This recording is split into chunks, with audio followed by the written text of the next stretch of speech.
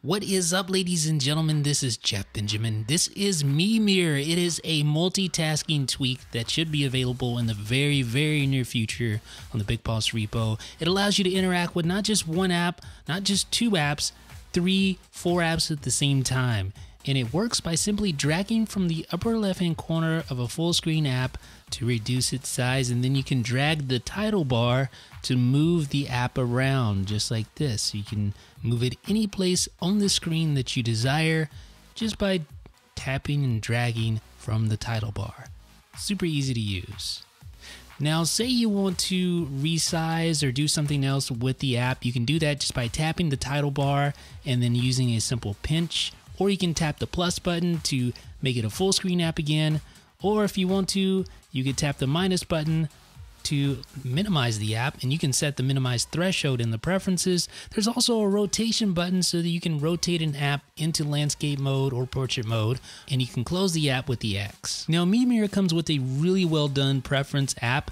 There you can find and configure all sorts of settings like default orientation. You can change the default window size, so this is what the size of the window will look like when you invoke MIRMIR, just by swiping down from the upper left hand corner, so that's easily configurable. You can even change the default minimize window size, so whenever you minimize an application by hitting a little minus sign, then it will set to this whatever setting you set here. So you can make it really small, really big, whatever you want. It's up to you.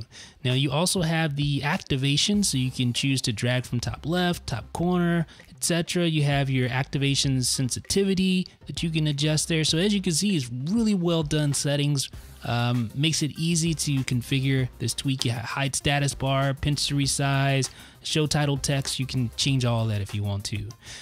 So here is MIRMIR again. Let me just show you some more of the multitasking. That's what we kind of want to focus on in this video, because that obviously is the big deal here. Being able to multitask, do things at the same time with multiple apps is really sweet. It's just so nice to be able to interact with 2 apps at the same time, 3 apps at the same time, 4 apps at the same time. You can do it with MIRMIR. Now, granted, it does run a lot better on the iPad. I've noticed. I have an iPad Air 2 and it runs a lot better on the iPad Air 2. Everything's just really snappy. I guess you can probably chalk that up to the amount of RAM. The iPad Air 2 has 2 gigs of RAM, and it runs really well on the iPad Air 2, which you'll see here in just a second. On the iPhone 6 Plus, it runs fairly well if you don't have more than 2 apps. Like if you start getting to 3, 4 apps at a time, things are a little sluggish.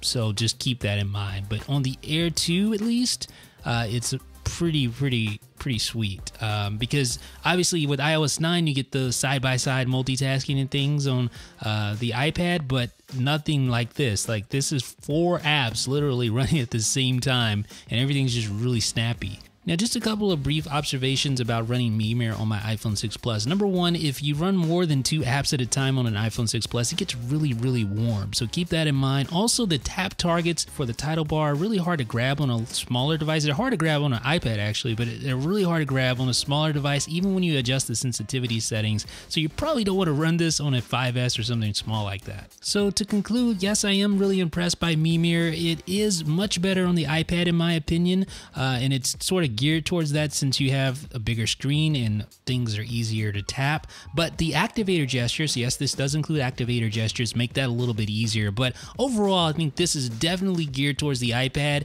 It'll be $3.99 once it touches down. Let me know what you guys think about MIRMIR down below in the comments section. This is Jeff with iDownload Blog.